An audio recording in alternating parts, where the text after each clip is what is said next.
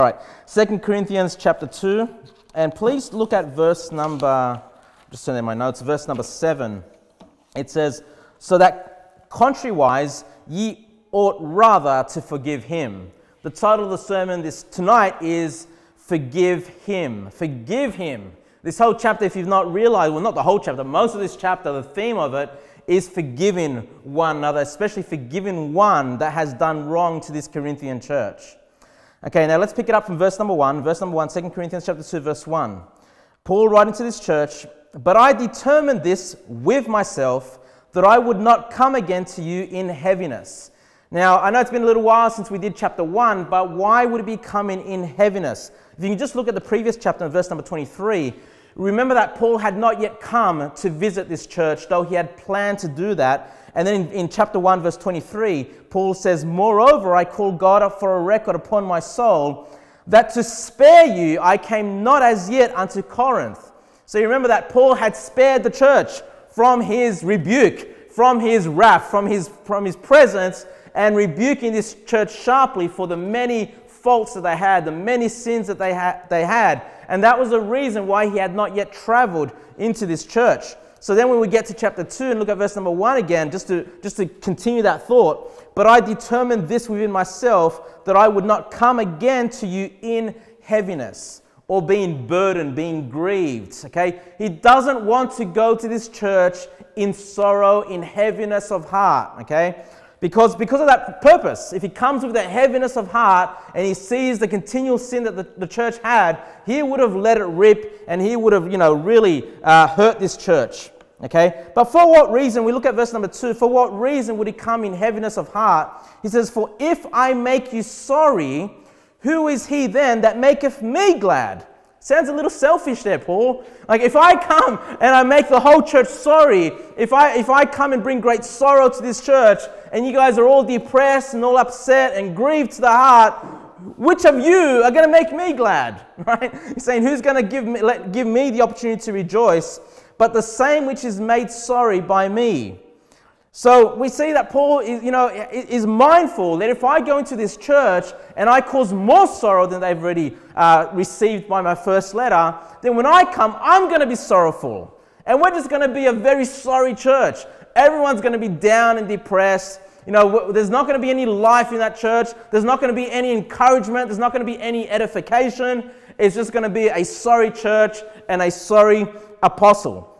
So what we see Paul, what he wants is to find joy in this church. He wants them to find joy in him, and he wants to find joy in that church, which is why he's given this church extra time to get right with the Lord. He gives them extra time to correct the sins that they have in their church, so that way he doesn't have to come in this sorrow. He doesn't have to come and rebuke them even more so for the mistakes that they've made in their church. And so Paul's ultimate desire is to be glad. He wants to come into this church and rejoice, right? He wants to be happy. He wants to encourage this church, right? We see that's the ultimate goal. The reason why he wanted to cause this church to grieve and be sorry is so they would fix the problems in the church, But I think we can take a principle and apply this to our own life. What are you like as an individual? Are you someone that's always sorry? Are you always someone that's full of sorrow, always depressed, always cast down, always angry at the world? Because what we learn out of this, if that's who you are, if that's your natural disposition, then you're going to cause people around you to be sorrowful. You're going to cause people around you to be depressed. Okay? You have an influence in the people you interact with, in your church, your family, your work colleagues, whoever it is that you interact with. Your demeanor will have an impact on other people. If you're someone that's always upset, always have a negative outlook on life, you're going to be a very depressing person to be around. People won't want to be around you. People won't want to be your friend if you're that way.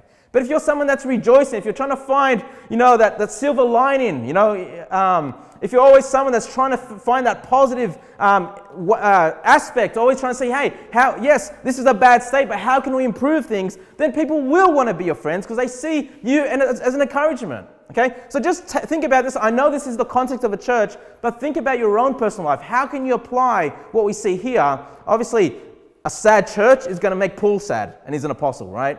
And so he wants to be glad. He wants to make sure that we as a church are rejoicing in one another. And if you have friends that are in a constant state of sorrow, constantly depressed, constantly cast down, and I think we've all had friends like this, or at least one, we've experienced this. We know that just being around them is depressing. We don't really even want to be there. We don't even want to be first of all, you want to encourage them. First of all, you want to get them out of that depression and get them, excited and happy again. But when you're there week after week after week and constantly sorrow, constantly that negative outlook on life, that has an impact on you and you just don't want to be there anymore. Don't be the reverse. Don't be the one that's always sorrowful. It's not that sorrow is bad. Sorrow has a purpose. Right? And the purpose was so this church would go, man, we're in a bad state. Let's do something to fix this. Let's make sure we fix this. At least when Paul the Apostle comes, we're on the road of improvement. Like he can see that we've changed as a church. Yeah, we might not be perfect. Yeah, we might still be struggling in some of these areas, but we're trying our best to put into practice the things that we received in his first epistle. Verse number 3.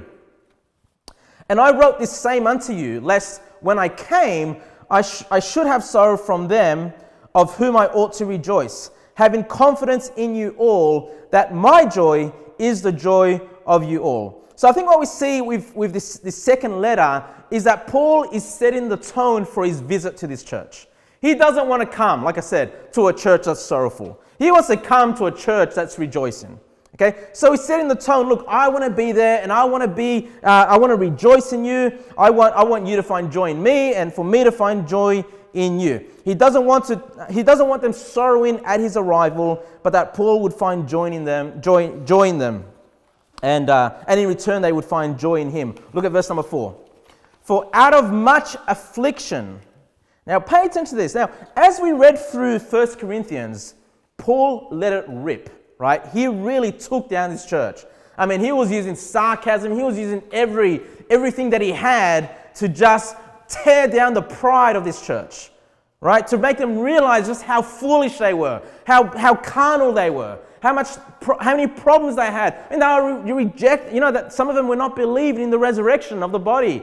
They had divisions, they had their favorite preachers, and they had all these problems. They were allowing major sins into the church.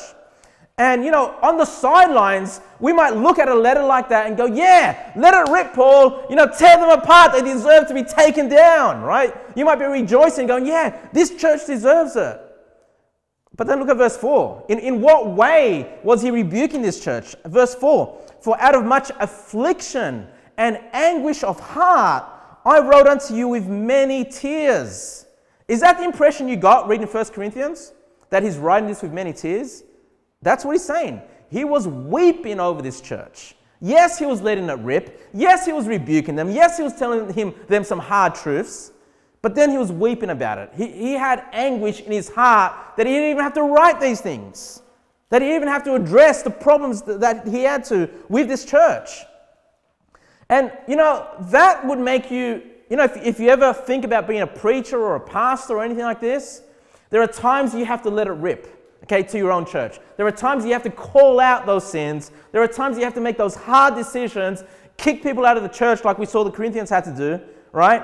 But at the same time, you ought to be someone that when you're at home, you're weeping about the fact that you had to do that. Because it shows the sincerity that you have in your heart. It shows that it's not just in the flesh that you're doing these things, right? And people in the church may not even see that. But the Lord sees the weeping. And if you remember when we went through Psalm chapter 6, and we saw how King David was weeping because the chastisement of the Lord was upon him. That's one reason to weep, right? That's one reason to seek God's mercy and forgiveness. But in this case, if you want to be a preacher that loves your people, yeah, sometimes you've got to give them those hard truths. But hey, they ought to see that you're a sincere person. You're doing it because you love them, right? Look, I wrote unto you with many tears, verse number 4. Not that ye should be grieved, but that ye might know the love that which I have more abundantly unto you. Right? It's out of love. Okay? It's not out of this desire to be, seen as this, I don't know, some hotshot preacher, full of pride and full of zeal. No, when we preach, people ought to see that it's out of love. It's out of sincerity. And you probably know of preachers that when you hear them preach, you don't see the sincerity in them. You don't know. I mean, what is this? Are you just, trying to make a name for yourself, or do you truly have a love for God's people? Okay, so I just want to quickly, we don't need to turn there, I'll just read to you quickly Proverbs chapter 27, verse 5. Proverbs 27, verse 5, it says, I like reading it, but I don't like applying it to myself. Okay, Proverbs 27, verse 5, it says, open rebuke is better than secret love. Being rebuked is better than secret love. And then verse 6, faithful are the wounds of a friend, but the kisses of an enemy are deceitful. So if I ever preach from the Word of God and it wounds you, and maybe intentionally or unintentionally, it doesn't really matter, right? As long as it's coming from the Word of God. If I wound you with my words, I want you to know that those words are from a friend, that they're faithful wounds that I want us as a church to fix. And if you come and you rebuke me in love, right? The Bible says how we ought to address, and one day I'll probably have to cover that, how we need to address an elder. But still, if I hear rebuke from you, then I'm going to receive that in love. And that's hard. It's hard because the flesh is there. You get offended. You think, well, who are you to tell me, that I need to fix this? Or who are you to tell me? And look, even if your advice is wrong, even if the rebuke is wrong, if I know you're someone that loves me, if I know you're my brother in Christ, and we've been in this church together for a number of time, a number of years. We've been preaching the gospel together. I know you're a genuine believer. I know you genuinely love me. And when you come to rebuke me in love, as an elder, then I will take that seriously. Even if I think you're wrong, I will still pause and think about it. Are these faithful wounds of a friend? I'd rather receive that, and I hope you would rather receive that than the kisses of an enemy. Right. But in the flesh, I want the kisses of the enemy. I'd rather have the enemy just, kiss and speak well of me. But really, the reason they do that is because they want to come in and cause you harm and damage you and hurt you or hurt the church, hurt your family, hurt believers, right? I mean, at first those kisses seem nice, but they're there for an ulterior motive. Yeah. Remember when Judas came to kiss Christ? He had an ulterior motive, right? He was picking him out as the one that needed to be killed and crucified. So let's look at verse number 5. 2 Corinthians chapter 2, verse 5. 2 Corinthians chapter 2, verse 5. But if any, now let's read this slowly. But if any have caused grief, now I want you to think of this any as the man that was kicked out of the church. Well, the man that in 1 Corinthians chapter 5, the man that had that inappropriate physical relationship with his stepmother, that Paul said, you've got to kick him out of the church. That's what I believe the any is being referred to here, okay? So just keep that in mind as we read it. But if any have caused grief, so this is someone in the church that has caused grief in the church.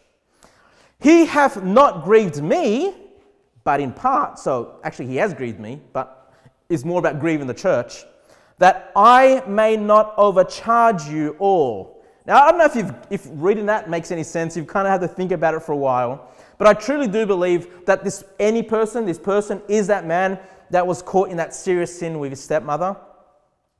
And then he's saying, it has not grieved me, but in part. So it's nothing personal toward Paul, but it still grieved him that this person had this sin in the church. Now, he says, that I may not overcharge you all. Think about what that... So if you've been overcharged, you've gone to a shop and you've bought, let's say this... How much was this water, brother? $2. Did I just remove your blessing there? Yes. By making... Yeah, sorry, man. Yeah, right. $2. All right. Let's say you went to the shop and you paid $3. You gave a $5 note and they didn't give you change. And and then you realize later, you would say, well, I was overcharged. That wasn't fair. That wasn't right. Okay? But think about what's happening here in this passage is that Paul has rebuked this church, has said, hey, you've got to kick this individual out of the church. So in what way is he being careful not to overcharge them? Is that he's not blaming the whole church for the sin. He's saying, look, that individual is to blame.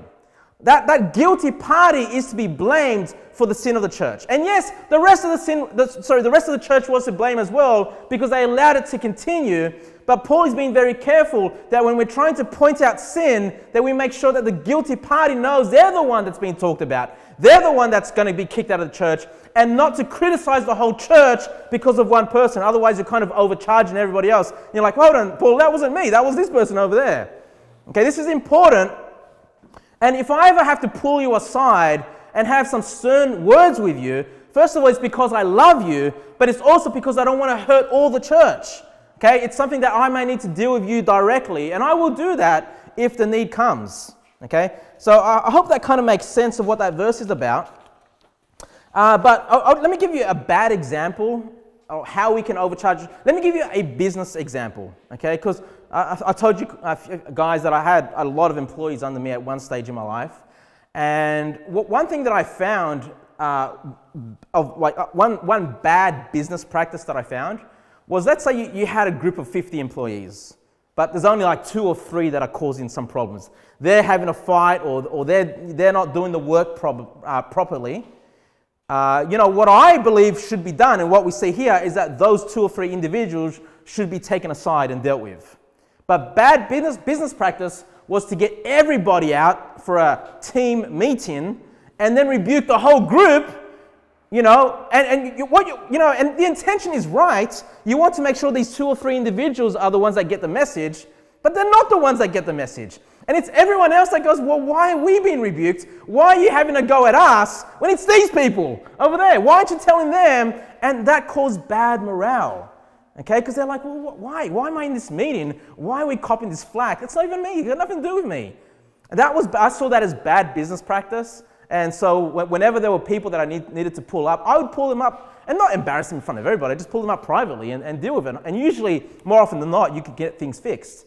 That's the same approach that Paul is having here, right? He's saying, hey, that individual, that's the person that needs to be dealt with. So, I don't want to overcharge you all. I don't want to make you all feel, destroy the church with bad morale. Let's look at verse number 6. Verse number 6. Sufficient to such a man is this punishment, which was inflicted of many. So this man who was kicked out of the church, they did the right thing. Thank God that they listened to Paul in the first letter, and they didn't think of themselves so prideful that they made the decision, hey, this person, all right, let's take that on board. We need to kick him out of the church because this is a major sin. We need to make sure this leaven is out of the church, otherwise it's going to leaven the whole lump. This man was kicked out of the church. He served out his punishment. Paul is saying sufficient to such a man is this punishment. He had served out his punishment, which means to me that this man had repented of what he had done. He had realized, yes, I'm in the wrong. Yes, I need to stop having this relationship with my stepmother, and I need to go and ask for forgiveness from my church. That's the point of kicking someone out. It's not because you hate them and you just want them destroyed in their life, but that they would get right, that they would repent and come back and apologize for what they've done. Okay, this is why the theme of this chapter is forgiveness. Forgiveness is hard as well, though. I don't know about you, I find forgiving people sometimes, if they wronged me personally, very hard. Even if they say sorry, I want more. No, but look, sufficient to such a man is this punishment, okay? Now, let me just quickly, what do you mean, the last bit there, which was inflicted of many. So, of many means it wasn't just the church, it wasn't just the pastor that kicked this man out of the church. If we ever have to make a decision to kick someone out of the church, it's a church decision. It's a decision of many, meaning you need to back your pastor if such an action needs to take place. Okay, it's a decision of many. And I'll just quickly, actually you can turn there because you're in 2 Corinthians. 1 Corinthians chapter 5. Turn to 1 Corinthians chapter 5. 1 Corinthians chapter 5. Which is the chapter about church discipline. 1 Corinthians chapter 5 verse 11. Verse 11. It says, but now I have written unto you. You guys probably know this off by heart now. After we keep reading this every time we have that series of being, sins that will get you kicked out of church. But now I have written unto you not to keep company if any man that is called a brother be a fornicator or covetous or an idolater or a railer or a drunkard or an extortioner. With such an one know not to eat. So this is the punishment. This is part of the punishment. Not that they're just kicked out of the church and they're not allowed to come back in. but that nobody in the church would fellowship with that person. You wouldn't feel, oh man, I feel really sorry for that person. I'm going to take him out for a coffee and cheer him up. No. Otherwise, you're not allowing the punishment to serve its purpose. It is harsh on purpose. Okay? It is harsh on purpose. So they could, realize, I've just lost all the fellowship that I have in my church. I've just lost all my friends that I have in my church. And realize, man, I need that fellowship back. Right? We want them to repent and come back and seek forgiveness. But if I kick someone out of, let's say Cameron, because let's say I kick Cameron out of the church, right? And all of you feel really sorry, and you fellowship with Cameron, you invite him over, you take him out, you go to Aussie World and go on the rides. He's going to be like, woo, this is awesome. This is better than church. It was a good thing that I was kicked out of the church. But if everyone shuns him, I don't like that word, but that's kind of the idea. If everyone, he's going to realize, man, I'm alone. I'm alone. Then he will get a hold of God and go, God, please, what do I need to do to restore this fellowship with my Christian brethren? We want them back. We want these people back that get kicked out of the church, even in such a terrible sin like this individual man did. Okay, and I don't know if I will ever see a sin like that in this church. But anyway, even a sin like that, they're allowed back, and we ought to forgive them. Look at verse number 7. 2 Corinthians chapter 2, verse 7. So that contrariwise, ye ought rather to forgive him. So we've inflicted him, now it's time to forgive him. And comfort him. Whoa! Like forgiving someone is one thing, right? But then to comfort him as well, lest perhaps such a one should be not swallowed up with over much sorrow. So if someone's kicked out of this church, they repent, they ask for forgiveness. Yes, we forgive them, but we don't just, okay, you're back in the church, we let you back in. No, you comfort that person. You go and encourage that person. Well done, good work that you've turned from that. Brother, it's such a blessing to have you back in the church. We want to see you back in there, winning souls, knocking doors. Let's get back out there. This has been dealt with. We don't need to address this anymore. Thank God that you've come back, and be an encouragement to this person. But I've seen people leave church, come back to church, and no one comforts them. No one comforts them. And then it's like they're still kicked out because no one's talking to them.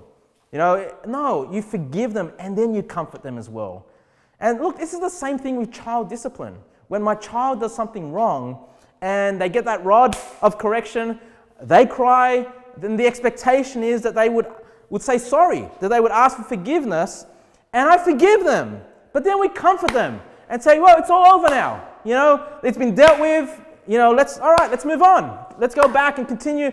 Otherwise, what's the problem? If we don't comfort them, it says, lest perhaps such an one should be swallowed up with overmuch sorrow. Otherwise, if we don't comfort them, they're just going to be full of depression, full of sorrow, and they'll probably leave the church anyway because no one's there loving them, no one's showing them that comfort that he deserves. Someone that's come in and asked for forgiveness, that it takes them, that their ego has been taken down. They've come in humility. It's not an easy thing to ask for forgiveness, right? And if someone's done that, all right, come on, let's be fair. All right, let's stop, criticizing this person. This person's, doing what's right. Let's forgive them and comfort them and get them back into the church. Verse number 8. Wherefore I beseech you. What does it mean to beseech? To implore. It's urgent. It's important. Wherefore I beseech you that ye would confirm your love toward him. That's part of the comfort. Part of the comfort. He's saying, look, you need to confirm your love. You need to tell him that you love him. That you miss him, that he wasn't there for church during that period of time. Comfort that person. And look, let me encourage us, like we are a small church and we all know one another and we all converse, with one another. But should this church ever grow and get larger, there's going to come times where individuals feel a bit left out. Okay, there might not be people that are kicked out of the church or anything, they just feel left out. It might take them a while to adjust. Look, we need to confirm our love toward our brethren. We need to comfort them and make sure they feel that they're important to that church, because they are important. If they're important to the Lord, if they're our brothers in Christ, they're important to the Lord, they have to be important to us. Verse number 9. And by the way, let me say one more thing with the love, confirm your love toward him. I was just talking about child discipline there. I always tell my kids after I discipline them that I love them. You know, I don't want them to think that when we discipline them and cause them pain, oh, mum and dad hate us. No, I always tell them I love them. And I always tell them, why do we discipline you? You know, it's because we hate you? No, you love us. Yeah, that's right. You know, we do it out of love. Even though we don't really want to do it, because we know that it hurts our kids to discipline them, but it's out of love. And this is the same idea. You know, Paul has to do it. It grieved him in the heart, but he does it. This is his expression of love toward the church, so they would improve. Verse number 9. For to this end I also did write, that I might know the proof of you, whether ye be obedient in all things. So, you know, he recognizes that they've been obedient to kick this guy out of the church, but now he's trying to prove their obedience. Are you going to forgive him? Are you going to bring him back? Are you going to comfort and love him? You know, verse number 10. To whom ye forgive anything, I forgive also. And if I forgave anything, to whom I forgave it, for your sakes forgave I it in the person of Christ. So, what I get out of this verse is that Paul obviously has the authority of an apostle of Jesus Christ. Okay, and he's speaking as he is moved by the Holy Ghost as he writes these scriptures. Okay, and what I think Paul is trying to reinforce to this church is, yes, this man deserves forgiveness, but it's not just you that's forgiven him, but Jesus Christ has forgiven him as well through me. Because I've forgiven the man, and he says there at the end of it, for your sakes forgave I it in the person of Christ. Okay, so why is it important to forgive someone that's been kicked out of the church, bring them back in, love them, comfort them? Is because Christ has forgiven them also. And if Christ has forgiven them, then who are we to not forgive them? Okay, but so how do we apply this principle? Because we don't have apostles today. Just the fact that if a repentant sinner comes back to the church seeking forgiveness, that the church ought to forgive him because Christ has forgiven him. Okay, that's the practical application that we can take out of this verse. We don't have apostles to tell us that Christ has forgiven us, but as a church, if we forgive someone, yes, it's because Christ has forgiven them. Verse number 11. So if we don't do this, lest Satan should get an advantage of us, for we are not ignorant of his devices. This is amazing. So we might be like, I don't know. I mean, that guy made some serious sin there, Kevin. How can we be confident that this person's really sorry? Should we really forgive them? All right, let's allow them into the church, but let's not encourage them. Let's not do any of this. Look, that's pride within ourselves if we do that. If we don't forgive him, if we don't comfort him, if we don't love him, it says that Satan, this is an area in a church that Satan can get advantage of. Satan can use the lack of forgiveness in a church to destroy us. Paul says, for we are not ignorant of his devices. Satan will use whatever weakness he can see in a church to come and hurt the church. Okay, so, it's one thing to allow this man in the church in his sin, because that'll hurt the church. But once he's kicked out and he wants to come back with repenting, asking for forgiveness, if we don't forgive him, then Satan can use that to his advantage as well. Okay? Satan can use that to his advantage as well and just hurt us. So it's not just for the benefit of the guy that gets kicked out of the church, but it's the benefit for the church that we forgive him. Otherwise, Satan will come and use that to his advantage. Now, in verse number 12, Paul gives further reason as to why he had not yet visited the Corinthian church. Let's look at verse number 12. So we're moving on from this topic of forgiveness now. But Paul explains here that, furthermore, when I came to Troas, now I've not looked at where Troas is, I'm not sure, but it says, when I came to Troas to preach Christ's gospel, and a door was opened unto me of the Lord, I had no rest in my spirit because I found not Titus my brother. So he goes to Troas to preach the gospel, but then it troubles his spirit. He has no rest in his spirit because he doesn't find Titus there. Titus is meant to be there, and he doesn't find him anywhere. This bothers his spirit. And then it says here, but taking my leave of them, so he leaves the people in Troas, I went from thence into Macedonia. Because if you remember in 1 Corinthians, in the first epistle, he said, I'm going to make journey to come and see you. Well, as he's planning his trip, he gets to Troas, so he's supposed to meet Titus, but Titus is not there. And he worries, where's my brother in the Lord? So he goes looking for him. He goes into Macedonia. And so his plans to go to the Corinthian church are foiled, okay, because he's worried about where Titus is. And so that's why he doesn't end up going to see them.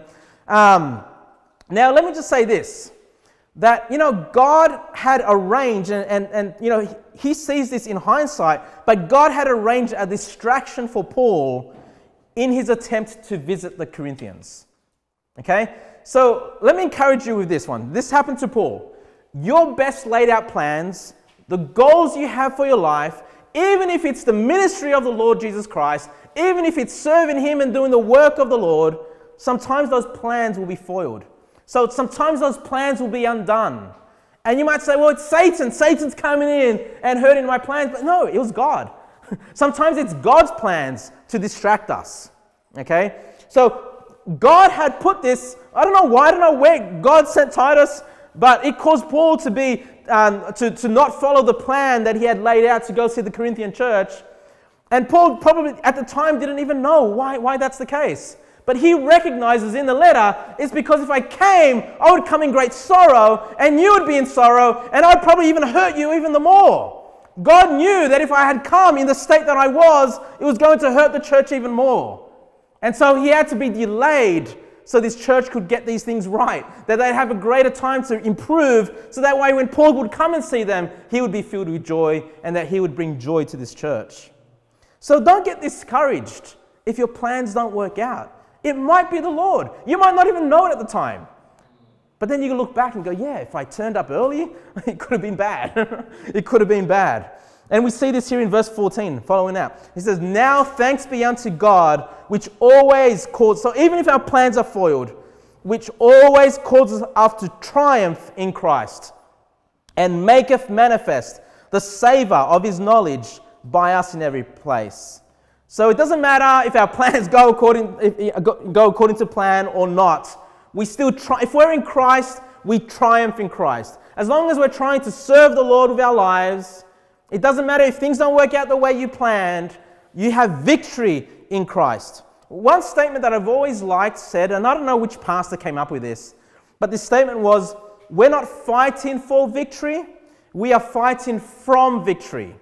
We're already victorious in our life. We're already saved. We're already going on our way to heaven. We're already forgiven. The battles that we fight is not for victory. Christ has already triumphed. And if we're in Christ, we've triumphed with Him. And we know how it all ends up. Yes, we see the wickedness of this world. Yes, we know there's going to be a rise of the Antichrist. Yes, we're going to see a persecution of believers to come. But we know how the end of the book, how it ends. We know that Christ comes back. We know we rule and reign with Him for 1,000 years. And then we know that before that, we're given these resurrected bodies, and then we're going to be in the eternal state with God, the new heavens and the new earth. We know we've already won if we're in Christ. So even if things don't work out in this world, you've already won spiritually with Christ. Okay? Now, he spoke about being a savor. Now, savor means like a smell, like something that smells nice. I don't know if do you guys like barbecues?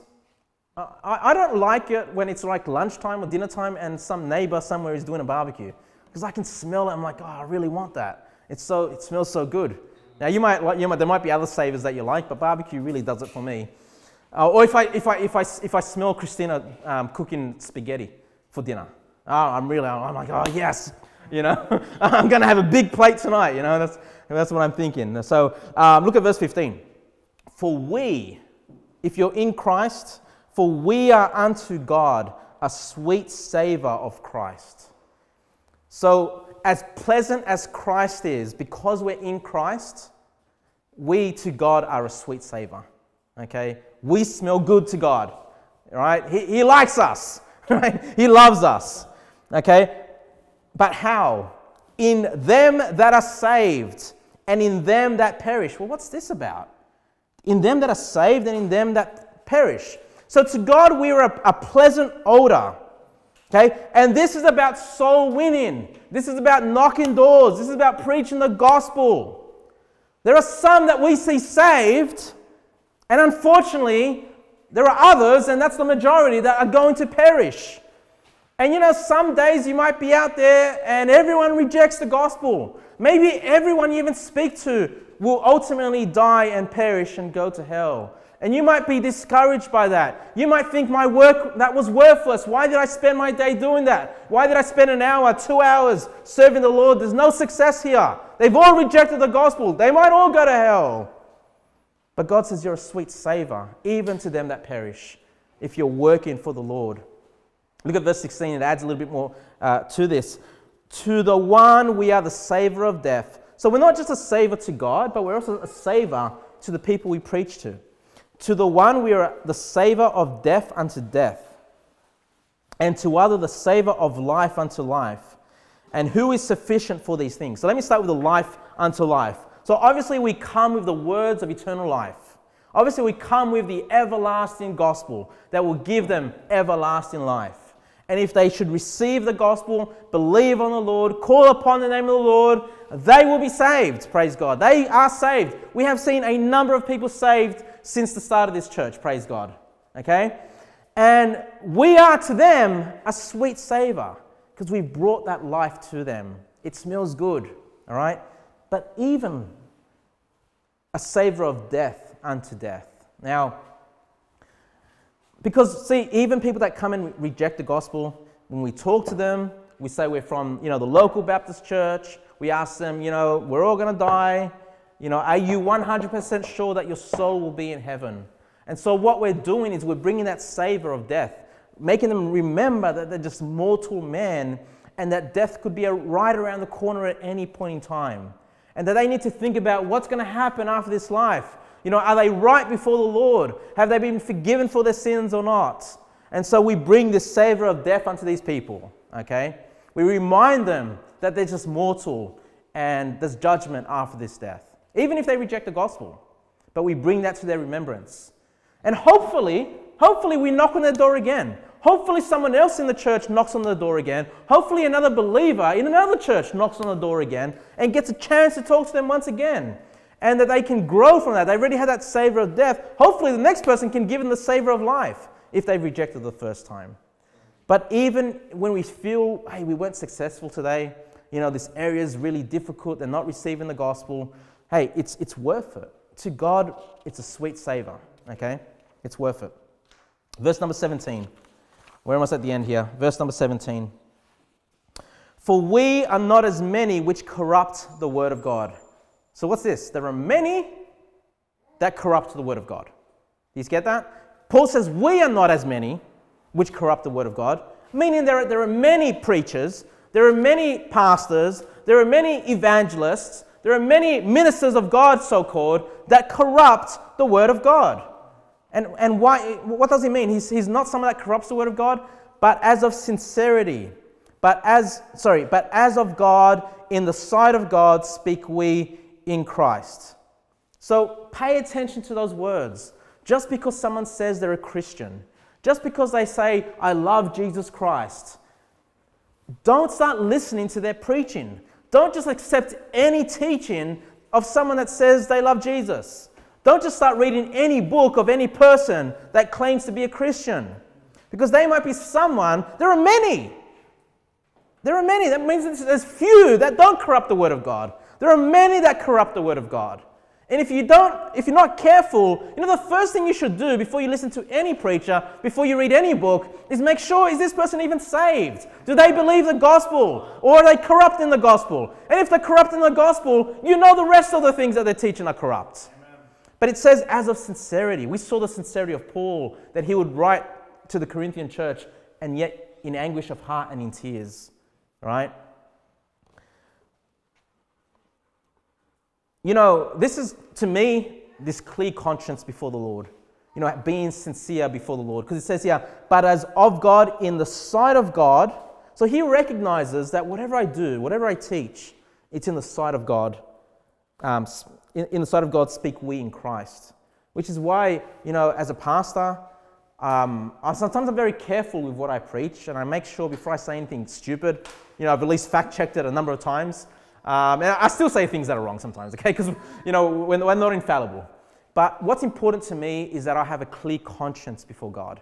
Whatever action I take, whatever I teach, whatever decision I make for the church, that I have a clear conscience. That's important to me, okay? So there might be times you're like, well, why aren't you preaching on this topic? Well, maybe my conscience isn't that clear on that just yet. Maybe there are little things that I need to refine first, okay? Why haven't you made that decision? Because I want a clear conscience before God. I want to make sure that I haven't left any stone unturned before I deal with a situation or deal with things a certain way. Okay, it's important. Look, I would rather preach something incorrectly and wrong, but have a clear conscience before God. Just unknowingly preach something wrong, but just make sure that my conscience before God was clear.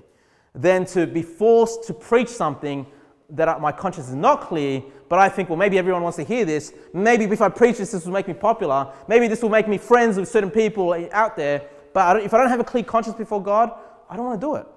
Okay, I want to make sure at least the things that I teach are as right as I can be. And that's why when I preach, and I pick this up when you guys preach, that we use a lot of Bible, right? That's why I love going through a whole chapter. Because the more Bible we use, the less wisdom you're going to get out of Kevin's flesh. The more doctrine that we base on the clear teachings of God, the more correct we know that the teaching is. And we know that it's out of sincerity because we're using God's word. But when you hear preaching and it's like that one little verse and then the next 20 minutes are talking about whatever their life, that's not sincerity. That's not a clear conscience. That's not, speaking in Christ. That's just man's wisdom. That's just man trying to entertain you. And man lifting themselves up with pride and showing you how studious they are, how intelligent they are. All the Bible college and the things that they learned, they're just putting that on show. They're going back to the Greek, going back to the Hebrew, just showing off. And they're not doing that out of sincerity. When a man uses a lot of Bible verses, it's because they just want to have a clear conscience before God. The more Bible I use, the less I know I can mess it up. So we need to make sure that as preachers, we keep that in mind. Let's pray.